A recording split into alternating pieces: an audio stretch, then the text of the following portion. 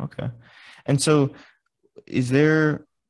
what advice would you give anybody who wants to get where you are today? Should they focus on the same route you took, or should they just like study new ways of doing technology to stay ahead of the times now to get where you are? Because the competition is getting like harder as time goes on. So what advice would you give to maybe your younger self today? Well, work hard. That's my advice. Like, be demanding with yourself. I think this is the most important thing. Like, don't like burn yourself out. Don't like establish expectations that you can't fulfill, but be demanding with yourself, and then just, I mean, I think the hardest thing is to get an opportunity.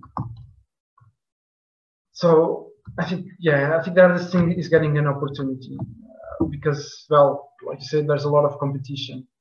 But once you get the opportunity, like, show that you care. Show that you care about what you're doing. Don't just like, I mean, I feel that sometimes people that come from schools,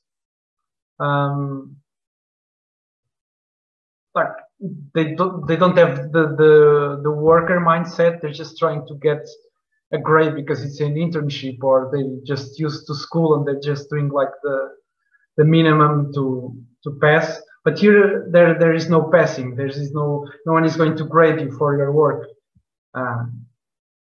So you have to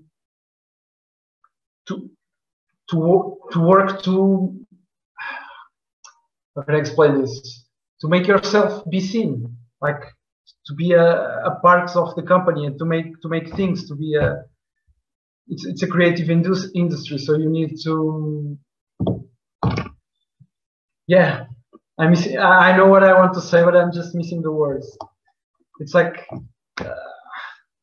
if you want to be successful, you just have to work hard and prove that you're gosh, I'm missing the word.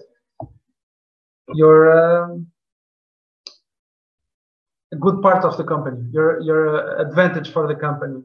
You're an advantage for the studio. You'll help the studio go beyond and further.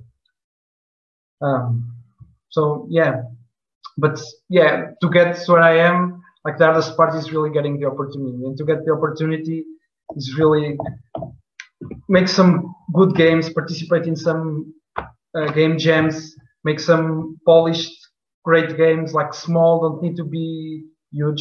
Learn a lot, learn from your mistakes, absolutely learn from your mistakes. Like, something really interesting that I found in game jams is like that usually more people comments on your game, so you can learn what you did wrong, what you did right, and just build a portfolio and be respectful. And this is a very big part of it, because unfortunately this industry is a bit under a certain that's a rough edge. There's some people that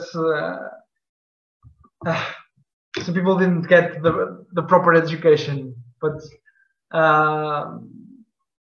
yeah, just be respectful, be hardworking, and make great things, and strive to learn and to improve every day. Wow, that was beautiful.